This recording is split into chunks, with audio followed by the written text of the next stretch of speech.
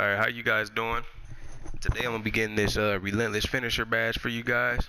So the first thing you wanna do, put your difficulty on rookie, and put it on 12 minutes, so then that way if you get the badge, you can start working towards other badges. But we're going for that Relentless finisher, so and when it's on rookie, it's easy to steal the ball, so just keep stealing it, keep going into contact, keep finishing them layups, and you're gonna get that Relentless finisher. But let's do it.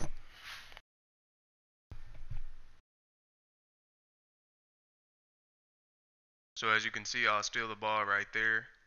Finish that layup right there. That stuff out of here, little dude. And I'll just create this contact right there, right here, you guys. Get out of my way. And why? Should have been and one.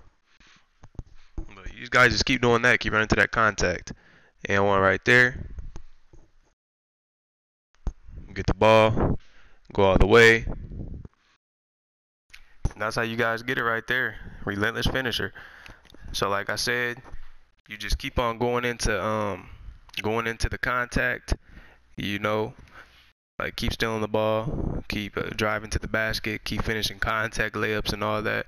And I probably got this in I'd say probably about like 2 games. Relentless finisher. I just kept stealing the ball, kept stealing the ball, kept stealing the ball, kept waiting for somebody to get down there and kept getting that contact and just kept finishing them layups. And I got the Relentless finisher.